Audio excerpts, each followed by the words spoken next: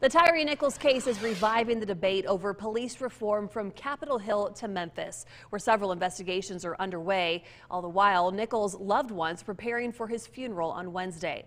Demands for justice growing after the release of that graphic video capturing Tyre Nichols' traffic stop arrest on January 7th.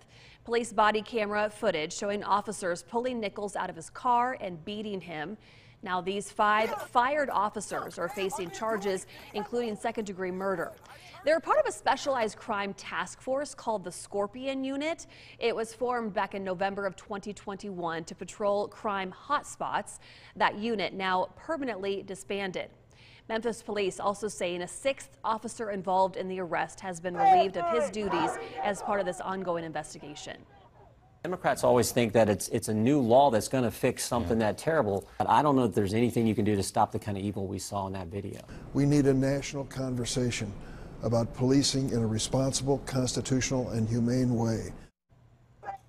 The Congressional Black Caucus is also working to meet with President Biden as soon as this week to discuss police reform action.